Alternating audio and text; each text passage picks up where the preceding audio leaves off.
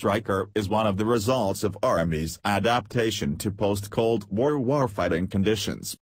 This new approach would have the Army adopt a flexible doctrine that would allow it to deploy quickly, and be equipped for a variety of operations. The Stryker is a family of 8-wheeled armored fighting vehicles derived from the GDLS Canada LAV III 8x8 light armored vehicle, in service since early 2001. The LAV III itself is a version of the Piranha III built by Mowag of Switzerland, now part of GDLS, Europe.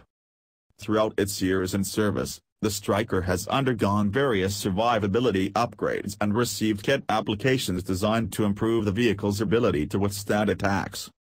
The Stryker family of vehicles is built on a common chassis, with some variants having different mission equipment packages. There are 18 variants. 10 flat-bottom variants include the Infantry Carrier Vehicle, ICV, Mobile Gun System, MGS. There are also 7 double V-hull, DVH, variants and an additional configuration of a modified ICV platform integrating a 30mm cannon. The ICV variant is around 18.16 tons, 16.47 tons, and the MGS variant is around 20.69 tons, 18.77 tons.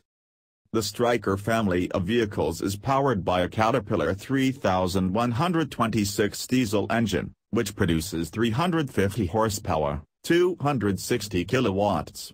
This gives the vehicle a maximum speed up to 60 miles per hour, 97 kilometers per hour.